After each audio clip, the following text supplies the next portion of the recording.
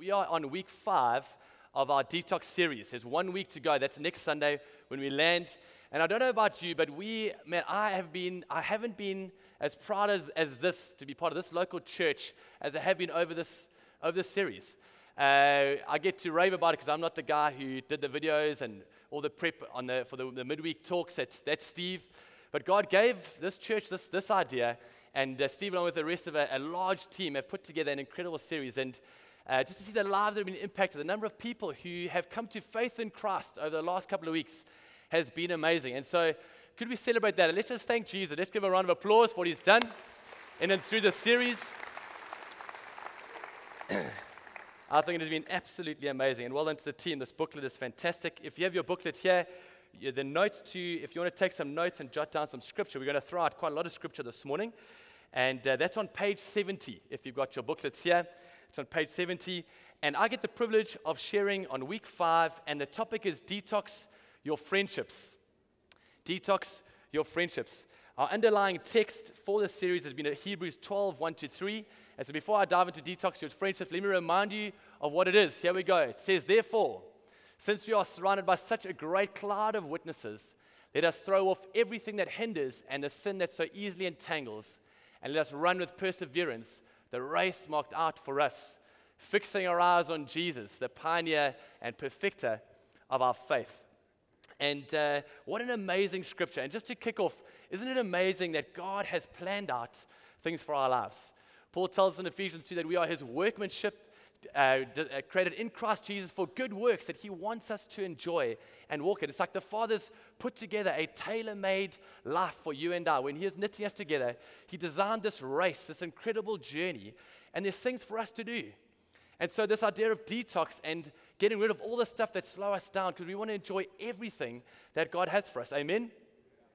All right, so detoxing your friendships and keeping with this text, it's this idea that the type of friendships that we have will have impact and influence and somewhat determine the way in which we finish this incredible race. Let me say it again. The friendships we have, the people we spend most of our time with, we allow them to actually have impact and influence into this race that we have. And it will impact how much of this incredible journey we get to enjoy.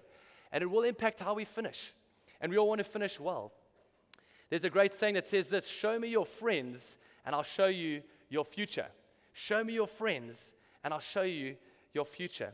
And so this idea of detoxing your friendships is taking an honest look this morning at the people you spend most of your time with. Now, if I could just add in a little thing there, we're not saying that you can't be friends across the board. Of course, we want to make disciples of all nations. That was the Great Commission to us, Matthew 28. And we want to go out, so we need to make friends with everyone, our neighbors, people. We need to go share the gospel. This morning, I'm referring to those people that you spend most of your time with. There's a great quote by Jim Rohn. I've loved this quote for many, many years. He says this: you become the average of the 5 people you spend the most time with. I'll say that again. You are the average of the 5 people you spend the most time with. So choose wisely. What an interesting quote. And the text that backs it up, Proverbs 12:26 says this: the righteous choose their friends carefully, but the way of the wicked leads them astray. And here's the trap. We all think that we could join a group of friends or hang out with certain people, and we think that we will lift the average. We think, don't worry, it's okay, it's all good. I can hang out with these guys, and I'll lift the average. Well, the reality is that we if we're not careful, we start to become the average. Paul warns us in 1 Corinthians 15:33. He says, guys, don't be misled. Bad company corrupts good character. I love those words. Don't be misled. He's saying, careful. Hey, guys, careful. There's this great race marked out for you. There's this wonderful life God's planned for you. Be careful. Don't be misled. You're not going to lift the average. You will generally become the average of the company you keep. Proverbs 22, verse 24-25 says this: do not make friends with a hot-tempered person. Do not associate with one easily angered. So you could put any bad quality in place of that. But it says, or you may learn their ways and get yourself ensnared. So if you look at what Paul said, what comes out in this proverb, Paul's saying, guys, be careful. Don't be misled. Don't fool yourself. And in this proverb saying, or you may learn their ways. We'll start to pick up those character traits of the people around us. So we've got to choose wisely. When I was growing up, I was reminded, just in preparing for this morning, God reminded me of a time when I finished matric, and I went on our matric holiday, matric rave, and we were camping down in Kwa-Zulu, part of that whole North Coast thing, and I realized on that matric holiday that the company I was keeping, this group of friends, and I'm not putting the onus on them, we weren't a great influence on each other, myself included. It was high energy, surf, play hard, party hard, go for it.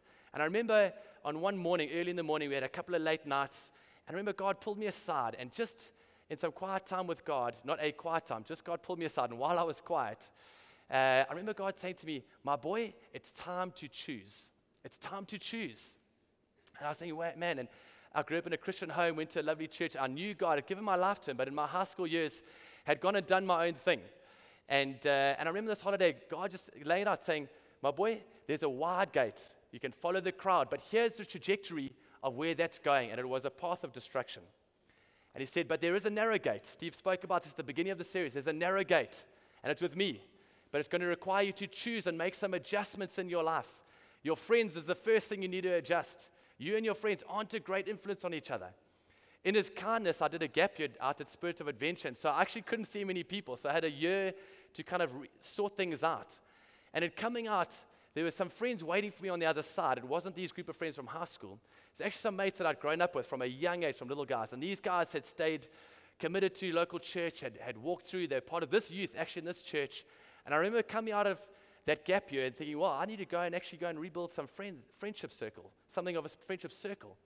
And God in His kindness, there were these guys who pulled me in. I don't know why they still want to be friends with me. I wouldn't have wanted to be friends with me, to be honest.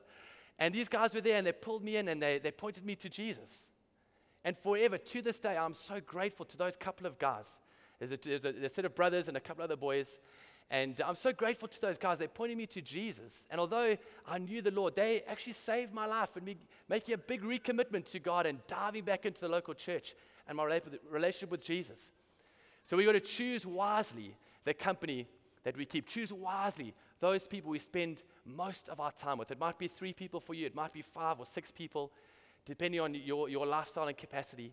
But the people we choose to spend the most time with has huge impact on our lives. Is that good? Are we all still there?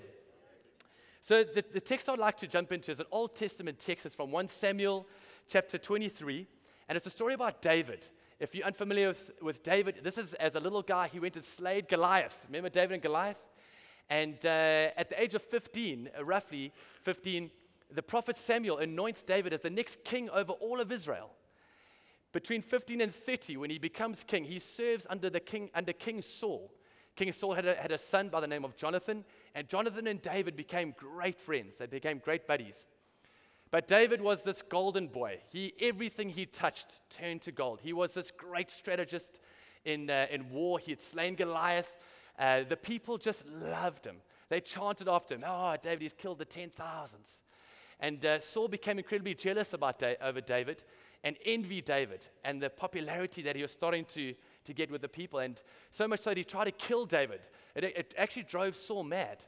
And King Saul devoted a lot of his time and energy and even soldiers to chase after David from place to place. And David was on the run. And we pick up the story in chapter 23, and it says this: "So David and his men, about 600 in number, left Keilah and kept moving from place to place. When Saul was told that David escaped from Keilah, he did not go there. David stayed in the wilderness strongholds and in the hills of the desert of Ziph. Day after day, Saul searched for him, but God did not give David into his hands." And here's the part we're going to focus on this morning. While David was at Horesh in the desert of Ziph, he learned that Saul had come out to take his life, so Saul was out to kill him again. And Saul's son Jonathan, verse 16, went to David at Horesh and helped him find strength in God. "Don't be afraid," he said. "My father Saul will not lay a hand on you. You will be king over Israel, and I will be second to you. Even my father Saul knows this." The two men made a covenant before the Lord, a friendship covenant before the Lord. Then Jonathan went home, but David remained at Horesh. My first point this morning out of this text is this: everyone needs friendship and camaraderie. David was a man after God's own heart. He killed Goliath as a young boy. He was a skilled soldier. We assume that he was superior to Jonathan in strength, intelligence, and theological understanding. So he was this main guy. But verse 16 says that it was Jonathan who went out and strengthened David. He went out to David, and it says in verse 18, they made a covenant of friendship before the Lord. Even this great man David, who became king over all of Israel, even he needed friendship. You see, we were all designed, you and I, God has created us. He's designed us to be in relationship, firstly with him, and then with each other. Steve mentions, you'll see in the weekly talk, that we've got somewhat of an appetite, like we get hungry for food. God has designed us to have an appetite for communion, for friendship with other people. The race marked out for us, while being an individual one, is not something to be done alone. And this is something not for new believers. So it's not just for those who've just put their faith in Christ. This is for everyone. And we ought never grow out of our need for daily encouragement, daily exhortation, daily friendship with people around us. There's a great risk that we think we can do this alone. And in preparing, I was reminded of a great story. It's based on a true story. There's a movie made on the story called 127 Hours. That might ring a bell to some of you. But the story, it's a true story on a mountaineer by the name of Aaron Ralston. Now, Aaron Ralston, he was this highly skilled mountain guide. And he's out in the Canyonlands National Park. And this is where the story happens, in Utah, in Blue Canyon Mountain. The story goes like this. He heads out, he packs his stuff, and on his own, he heads out on his mountain bike. He's got a backpack. I mean, it's really cool. And he heads out, and he's charging through these Canyonlands National Park. He's heading off. He parks his bike after several Ks against a tree, lashes it up, and he's on foot. He's running, he's jumping over these things, and he's just cruising through into this massive open national park, this Canyonlands. And he's going along, and he's having a whale of a time, and it's so cool. He's diving through, and there's these slots, these big cracks, and the top is quite flat, and these cracks that run down for hundreds of feet. And he's sliding down these cracks, using his feet and his hands to get down.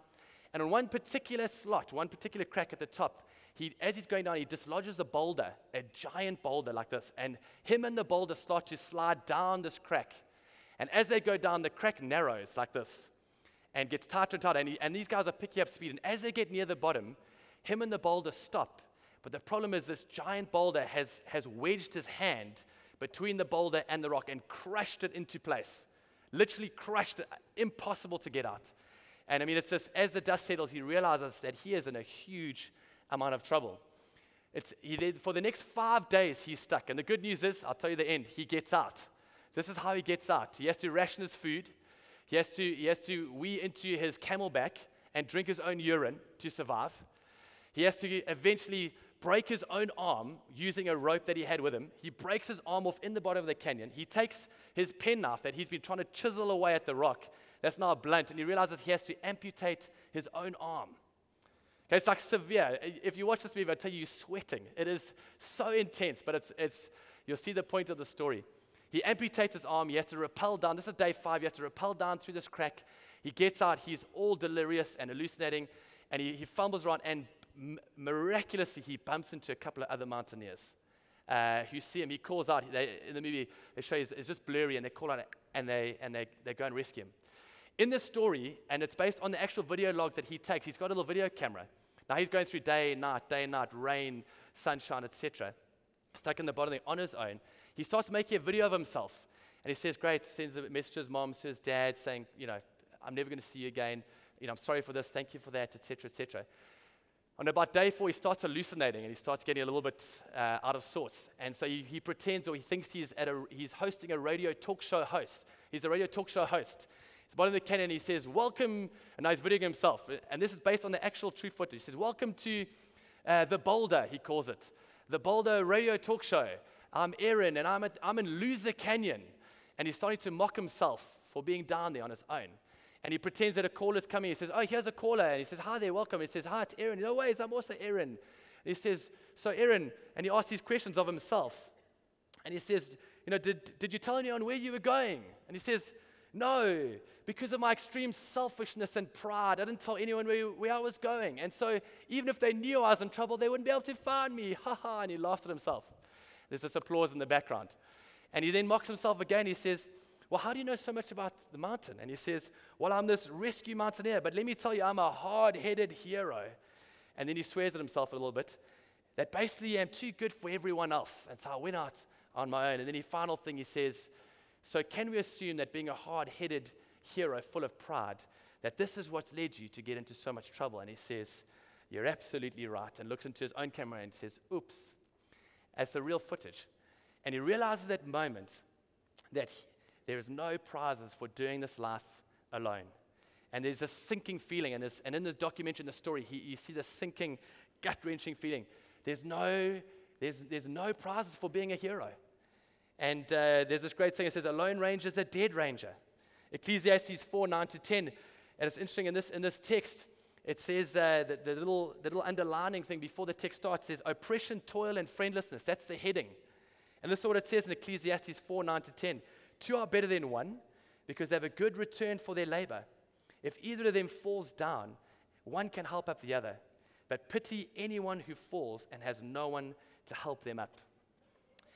If we don't want to be that guy, stuck up the creek without a paddle, basically, with your arm wedged in the canyon, no one knows where you are, what you're going through, so they can't come and help you.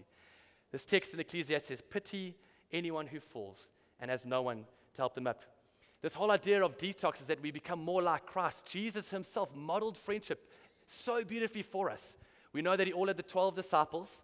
One of them did betray him at the end, and so friendships, it does show us that friendships, we're still human. People will let you down, but let us not let that deter us away from the friendships we need. Jesus had the 12, it says he also had the 72, who he appointed. They were his friends, and he sent them out. Interestingly enough, he also, of the 12, there were 3, Peter, James, and John. James and John were brothers that were like his close 3 guys. They were with him when he did miracles where the others weren't present. He sowed extra time into these guys. These guys had a huge impact in the earlier church. When he raised Jairus' daughter from the dead, these 3 guys were there. In the Garden of Gethsemane, when Jesus went out, in this, you can just imagine the anguish and the anticipation of what was coming, to be betrayed, crucified, become the sin of the world. What does he do? He takes his 3 guys with him, Peter, James, and John, into the Garden of Gethsemane to pray with him. If Jesus, the Son of God, who is God, surrounded himself with some friends, so should you, and so should I. And so that's my first point this morning out of our text, is that we never outgrow the need for daily encouragement and interaction with friends. And so just on a practical level, maybe it's time for you to start building some friendships. You might think, well, there's no space for friendships in that friendship circle. It's all on the lockdown. It's just all clicked together. But here's the wonderful truth about the local church. This is the beauty of the local church, is that as we gather together like this corporately, as we gather together in our life groups around something bigger than ourselves, that's the kingdom of God, as we gather around those things, God in his kindness has this way of cultivating just amazing new friendships. We've been in this church for about 15 years, and I think of the amazing friendships we've made over those 15 years. But then I think just in the last month, the great new friends that we've made, that we've met during the Detox series in our life group. It's been amazing. And so can I encourage you, if you're not part of a life group, find a life group, dive into life group. Similarly with any areas of service, bacon and egg teams, the guys at the doors. These are opportunities to go and meet people as we gather together around something bigger than ourselves. When we joined this church, my wife Laura, we sat at the back, and coming both from a traditional church, she only made it through half the service and bailed. I said, this is way too big, way too hectic for me. And until we found a life group. And we joined Rich and Sandra Pooley's life group, who are here, I'm sure. And we became great friends. So much so that in time they actually did our wedding. They officiated our wedding and sowed into our lives. And they became friends. And suddenly this giant, big church became like a family, became a small church. And so can I encourage you? Position yourself available for friendships to happen. That means go and find a life group. Go and find somewhere to serve in the local church. You'll be amazed at what God will do and the people that you'll meet. All right, my second point. Are we all still there? My second point is Christian friendship requires effort, requires us to be intentional. I love this part of the story with Jonathan and David. Verse 16, it says, Jonathan's son rose and went to David at Horesh and strengthened his hand in God. Jonathan did not accidentally bump into David while heading out for an afternoon walk. This is out in the desert. They did not have GPS. He couldn't ping his phone. He had to go and find David. This took effort. Now, on a Sunday morning, after church, if you head to Hillcrest Mall, the chances are you're going to bump into a whole lot of people that you know and some friends you might want to rekindle some friendship with. But the friends that you want to build with, that we want to run this race, that want to go the distance, it requires us to be intentional. And I love how intentional Jonathan was going to find David. I absolutely love war movies, and especially when there's Navy SEALs stuck behind enemy lines, or guys against the odds like Gideon against this Midianite army, against these hundreds of thousands, and there's just this incredible victory or this incredible story. And there's one such movie that I wanted to emphasize this point with, and it's a movie called 300. Now, the disclaimer is there are some things in there that won't contribute to detox your mind because there's a little bit of swearing and whatnot, and so that's my disclaimer. You might want to have the fast forward button ready for the odd expletive, but I'm sure we can handle that. But it's a great story, and it's based on a true story. The story goes like this: in 479 BC, King Leonidas refuses to give the ensuing Persian army some of their land. They came to demand they want land and earth, and he basically says to them no, in quite an interesting way. You got to watch the movie. I didn't say you should watch the movie. The Spartans decide, right, the only place where we can take on this Persian army, who were hundreds and thousands, if not millions, of soldiers with elephants, and they were just kitted up. Due to some political things, King Leonidas didn't have time to rally up the entire army, so he takes 300 of his best men. They were these Spartans, super soldiers. They look like Gav. They're these super soldiers. These guys just spoke about our physical body at this cheese grater, just grating cheese across your abs. These guys, if you look at the movie, Gerald Butler, I'll tell you what, he did some seriously hard work in the gym and got incredibly fit for the movie. But based on a true story, these 300 guys head out and they realize that the only place for them to take a stand against this oncoming Persian army was at the place called the Hot Gates. Now, this was like a cut in the mountain that opened up onto the coast, and they were going to use this as their point to take a stand. And these Persians would come down, and they basically create like a funnel effect that would come down this coastal road, the cliff off on the side, and a ledge, and the cliff up top. And these guys would come down, and they're coming in their thousands. So they get there early. They build a bit of a rock wall on the one side just to make sure that they've funneled them in correctly. And then they get there ready, and they're waiting. While they're waiting, the earth starts to shake. The one captain says to King Leonidas, he says, "Earthquake, captain, earthquake." And he says, "No, captain, battle formations." This was the Persian army arriving, was literally shaking the ground. And so the Persians arrive, and the Spartans are in place, and they take their stand. And one Persian shouts out to them. They're looking down at them, and they say, across this stretch, says, "Spartans, lay down your weapons." Guys, why don't you put up that picture? I'll just show what it looks like. Ooh, okay. It says, "Spartans, lay down your weapons." And one of the Spartans send one of those spears out from miles away, and it drills this Persian in the chest. End of that Persian. The Persians come running towards him like mad, and King Leonidas, who's the guy with the mohawk type helmet there, he says to his men, he says, "Men," he says, "this is where we stand. This is where we fight, and this is where they die." Okay, don't worry about the dying part. And then as these guys come running, first he says, "You want our weapons? Come get them." Then he says, "Men, this is where we stand. This is where we fight." And then as these guys come and they're about to take impact, he says, "Men," leaning over, he says, "give them nothing. Take from them everything." And then there's this engagement. These Persians charge into these Spartans. And these guys are locked in. Their shields are locked together. They're impenetrable. And these Persians come running, and they're slapping with spears and all sorts, their swords, etc. And not one Spartan gets injured on this particular first engagement. But what happens, as they take the hit, they're leaning together like this, and they slide back about half a meter as they take the hit. No one's made a move yet. It's all the Persians going at them like this, and they hold. Shh. In the move, it goes quiet. Leonidas says, "Now, now." They move in one unit. They step forward. Boom! And the front guys lift up their shields and knock the first line of Persians off their kilter. As they do that, the guys behind them send their spears through, like this, like a sewing machine needle. It's amazing. Knitting needle. And the first line of Persians drop. But as they do that, it's like, choo-choo. And then the shields lock, back in like this. And they lift again, choo-choo, and lock again. And they just start eating through these Persians. Now, what does this have to do with friendship? I'm so glad you asked. This is what it has to do with friendship. There is a life group. Listen carefully to the story. I've had permission to tell the story. There is a life group. He hasn't killed anyone, so don't worry. There's a life group in this church 3 weeks ago. A family in the life group had to take the little baby girl, down to Cape Town for a very scary surgery had to go through.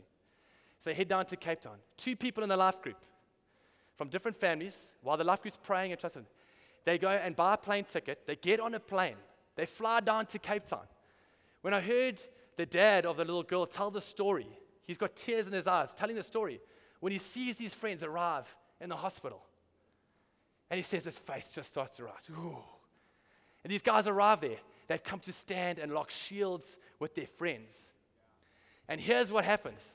As this family takes on the operation, the surgery with the surgeon, they've taken their shield of faith, Ephesians 6, they're standing together. There's a very real enemy, guys, the devil. It says that we get given the shield of faith to extinguish the arrows of the enemy. How does he work? He comes with fear. He comes with doubt. He comes with anxiety. So while this family have stood like this, and they're taking their stand, we're doing everything we can. They're exposed on the sides. The enemy comes on the sides in their mind. What happens if something goes wrong? What about your little girl? All these thoughts, the arrows of the enemy come. As the arrows are arriving, the friends arrive and lock shields. This is where we stand. This is where we fight. And this is where we don't kill anyone in the hospital. Okay. That family was blessed like you can't imagine. As friends came and locked shields, those 5 people you spend the most time with, the pictures of us locking shields. And you know what they're saying to the enemy? Give him nothing. We stand together. I'm here to stand with you, brother. As you're fighting for your little girl's life, we trust God for the healing, His power, His hand. It's all about Jesus in that situation. As your brother, I'm making sure that we give the enemy nothing. And we stand together. And no one dies. I've lost my place. One final story on this. Once you flick to the next picture, a group of ladies. The lady in the middle, top left, sorry, it's a bit blurred. Her name is Khadi, and she got diagnosed with breast cancer, and she's still got her hair. These are all of her friends. On hearing that she had breast cancer, and as her hair started to fall out, the friends go out and shave their heads beforehand. You read the article, I had tears streaming down my face reading this article. As the friends told the story of having their heads shaved, you see these pictures of them shaving off their beautiful long hair, and they crying in just sympathy and faith and love and friendship for their friend Khadi. That is what locking shields does. And isn't that a cool picture? Just the picture before was the Spartan army locking shields. This is how we need to value friendship. It's the same, side by side, locking shields, looking after each other. Proverbs 17, listen to this. A friend loves at all times, and a brother is born for a time of adversity. A surgery on your little girl is a time of adversity. When we lock shields together, we become like brothers and sisters in the kingdom of God. We lock shields, it becomes tight, it becomes this fortified front. We protect each other. Proverbs 18:24 says, one who has unreliable friends soon comes to ruin, but there is a friend who sticks closer than a brother. We get this great privilege, guys, to get called out by God. His love and grace and mercy saves us. He then sets us on this incredible journey, and we realize, man, He's planned out this amazing life for me. And He says, don't go it alone. There's adventures to have. There's mountains to climb together. Lock shields with each other. Find those friends that can stick closer than a brother. If you don't want to be that person stuck in that canyon under a boulder, be that person who hops on a plane, makes a meal, drops off some flowers, drops a phone call. We are intentional about these relationships. How intentional are you? Our danger is that we can wait for our friends to be intentional towards us. Can I say, don't worry about what they're doing. You can only be in control of yourself. Make a choice. Make the first move. You'll see at the end we talk about the friendship with Jesus. Jesus made the first move towards us, and we'll talk about that. I don't want to ruin my last point. But we get this opportunity. So can I ask this? Why don't you think of some people you could be intentional with? If friendship is something God has given us to charge the mountain, you've got to know the enemy isn't pleased with these friendships. He doesn't want them to exist. And so the reality is, as human beings, being human, which I assume all of you are, there's a chance that some friendships, the wheels have come off. Someone's offended you, someone's upset you, due to circumstances, silly things get said. Can I tell you what? The enemy would just love to destroy and devour any friendships that drive you towards Jesus. He wouldn't be much of an enemy if he didn't. And so can I say this as well? While being intentional to go and love and build into those friendships, there might be friendships where the locusts have come and destroyed them. The enemy has come and robbed them. You might want to list a couple of names on your page now of some friendships you need to go and take the ground back. Like those Spartans who got hit back a little bit and they started taking ground again. Go and take some ground back. Go invite someone for coffee. Take them out for lunch. Buy them a nice cap like Hutch's one. Bless someone. Go out of your way. And just picking up with our thing of detox, the toxins we've got to be careful of. Jonathan, in the story of Jonathan and David, Jonathan had every reason to envy and hate David as well. Just think about it. You're the son of the king, the current king. One would think, well, possibly I might at some point become king. No. An outsider comes in, highly favored, kills the giant. Everyone loves him. He's the golden boy. I actually don't know how Jonathan did not resent David and want to actually join his dad in taking him out. But they'd valued and put friendship ahead of all those things. So we've got to be careful of jealousy, envy, comparison, unforgiveness, unfair expectations on each other. These are the toxins that the enemy uses to destroy our friendships. Colossians 3:12-14, I'm just going to pick up verse 13 out of the text here. Okay, you won't see where it is. I'll read it out to you. That's starting at verse 12. It says in verse 13, bear with each other, forgive one another if anyone has a grievance against someone. Forgive as the Lord forgave you. So can I encourage you, just a practical application of this point. List down some friends that you could go and be more intentional with, and then some friends that you need to go and repair some friendships with. You never know, like those friends who so kindly were waiting for me after matric. You never know what impact and how crucial those friendships are going to be in your walk with Jesus. At this point, I'd like to just mention this week's challenge. So we did the social media challenge. We've done what we speak. And this week's challenge, which will come up in your life groups, is a no gossip challenge. The challenge is this: for 7 days, is if you are talking to someone else about someone else negatively, that you stop, you apologize to the person you're speaking to, and change direction in the conversation. That's this week's challenge. I'm just throwing it out there now. Your life group leaders will remind you of that. All right, my third point with regards to Jonathan and David, it's a short one, is that Jonathan strengthened each other in God. Jonathan did not go out to David to strengthen David's self-confidence. This is critical, guys. The type of friendships we have, Jonathan did not go out to David to strengthen his self-confidence. He went out to strengthen David's confidence in God. He went out to strengthen David in God. He could have said, Dory, rely on me, brother. I'm here for you. No. Let me remind you of what God has called you to. This is how we strengthen each other. We remind each other of the promises of God on your life. We see it here in verse 17. Fear not, Jonathan says, for the hand of Saul, my father, shall not find you. Here's the critical thing. You shall be king over Israel, and shall be next to you. Saul, my father, knows this as well.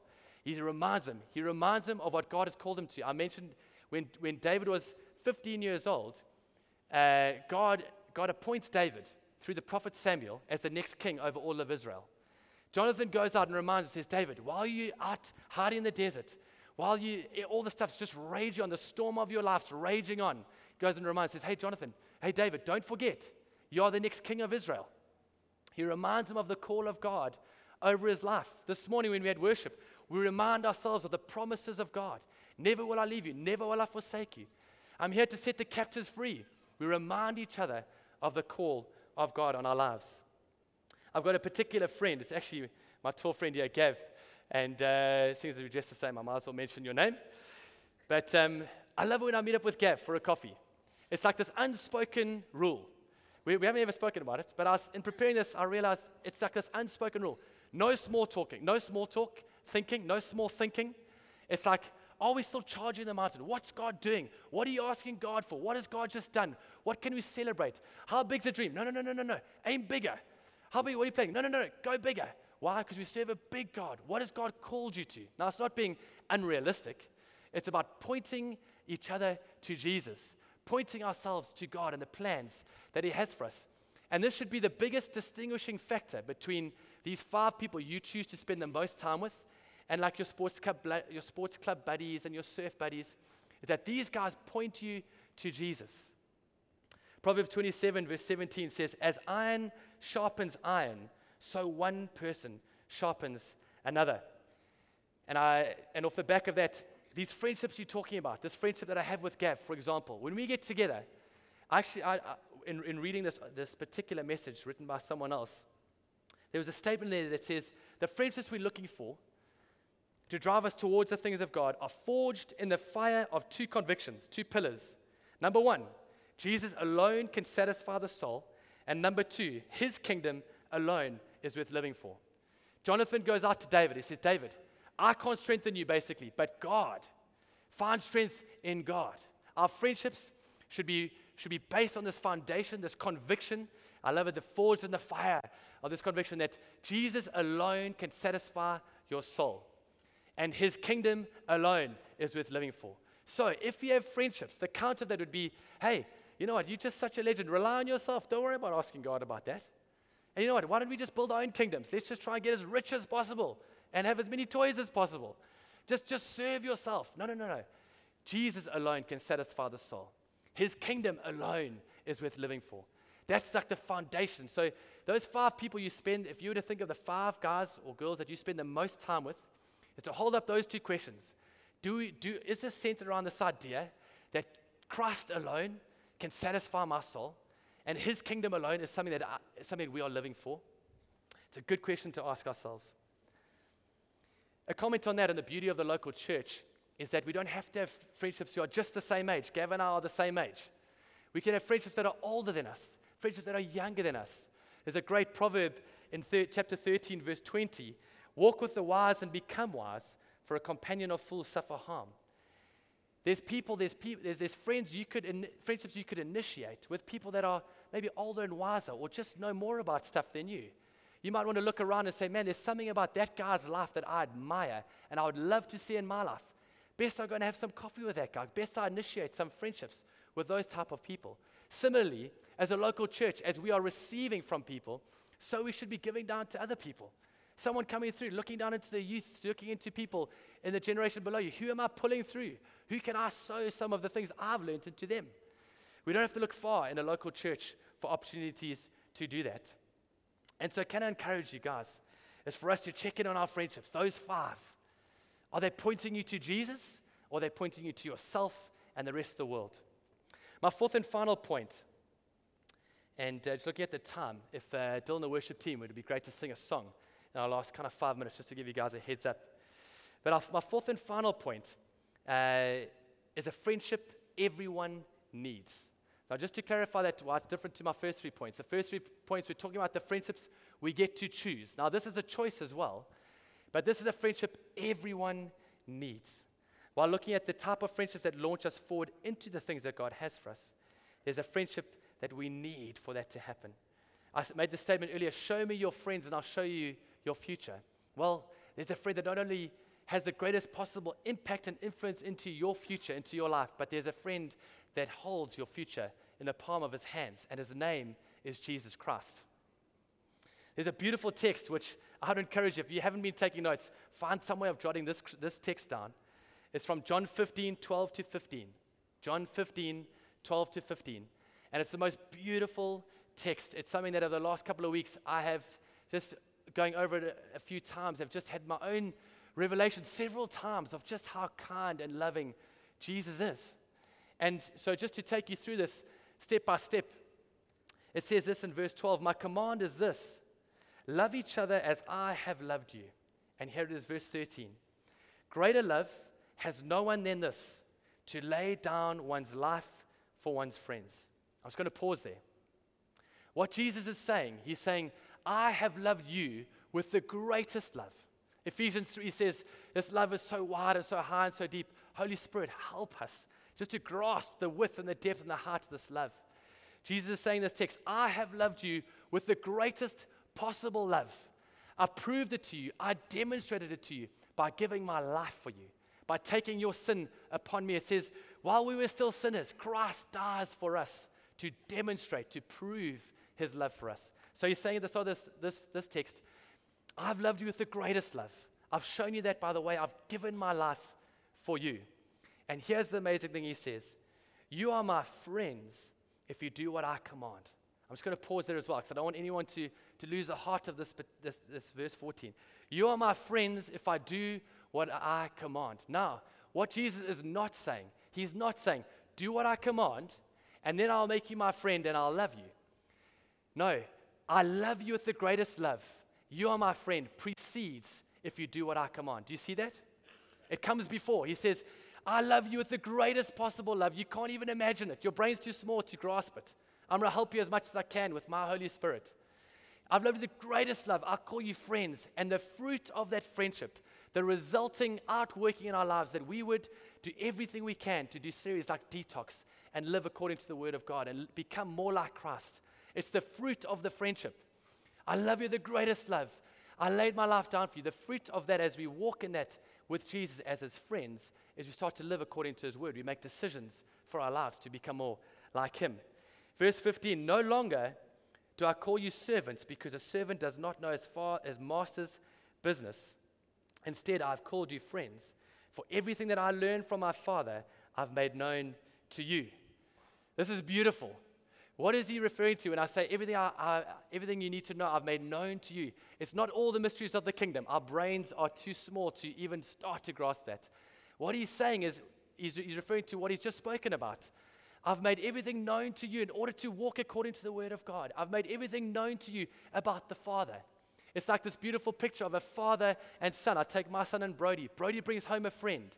Brody has full access to me as his father. He brings his friend home and he says, nah, this friend, I want to give you access to my dad as well. But with Jesus and with God the Father, it's a whole lot deeper than that. So the son brings home us. Jesus brings us home. He saves us. He brings us home and he's got full access to the Father. We don't. Jesus brings us home and he says, I'll give you full access to the Father and everything that the Father has. I give you full access. I invite you in.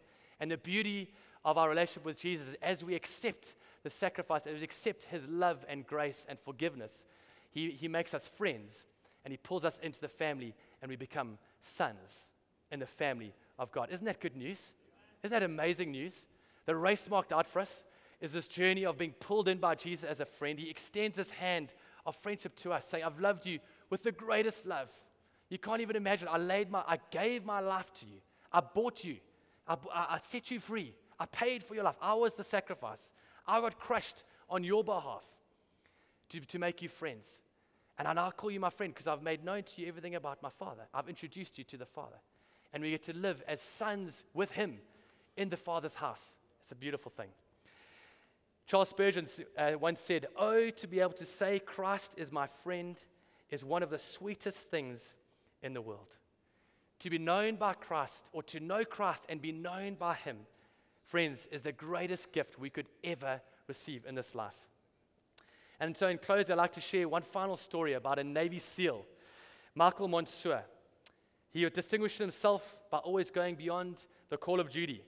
He was a combat advisor and automatic weapons gunner for the Naval Special Warfare Task Group. Isn't that a cool title? Imagine that. They say, hi there, this is Melville Temlett.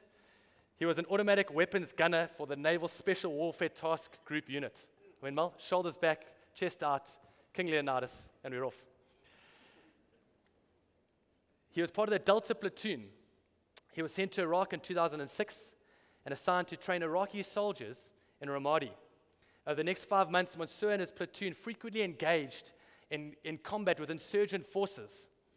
On the 29th of September 2006, during one such engagement, an insurgent threw a grenade onto a rooftop where Monsieur and several of his Navy SEAL buddies and Iraqi soldiers were positioned.